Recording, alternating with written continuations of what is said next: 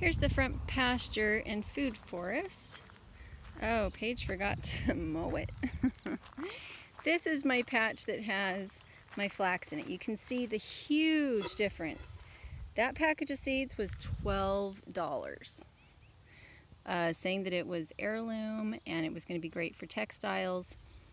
Those two patches were from Mary's Heirloom Seeds, smaller packets, and you can see the difference. They all receive equal amounts of water and fertilizer. So I do have the link to Mary's Heirloom Seeds. The rest of this is greens and bindweed and herbs and flowers.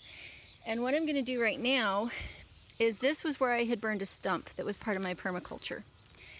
And my little babyish greens are ready to start picking. So I'm going to come through and thin them out a bit and take a salad to my mom's, because I am a little bit under the weather today. And what I'm also going to do is pick the bindweed and save it for the rabbits. Bindweed likes to come in from the edges. It likes to come in from everywhere. It doesn't like really rich soil. Let's see, I want to put that in a different spot. It doesn't like really rich soil. It does really well on sparse, kind of nasty soil, as long as it's getting watered. But obviously in a bed like this, you can't just put ducks out in it, because they'll eat the greens as well as the bindweed.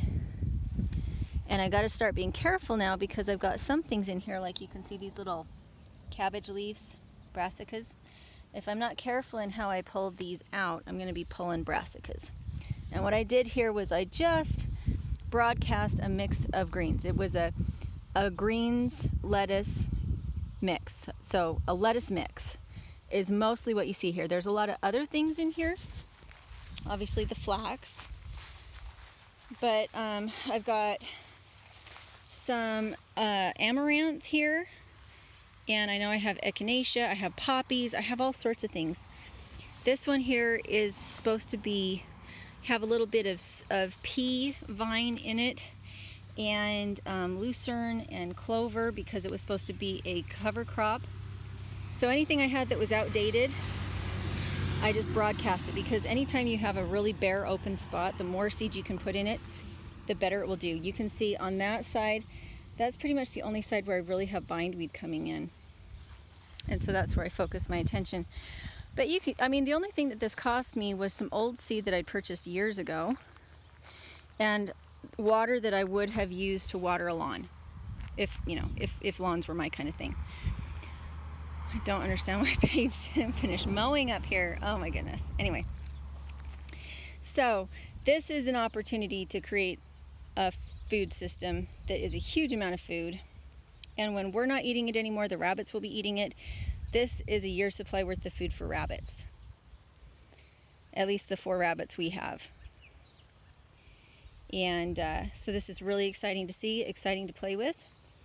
And I'm going to go ahead and pick my bowl of lettuce to take to my mom's, and I'm going to pick more of this bindweed to feed to the rabbits. And again, every year I try something different, just because if you don't experiment, see how huge that plot is?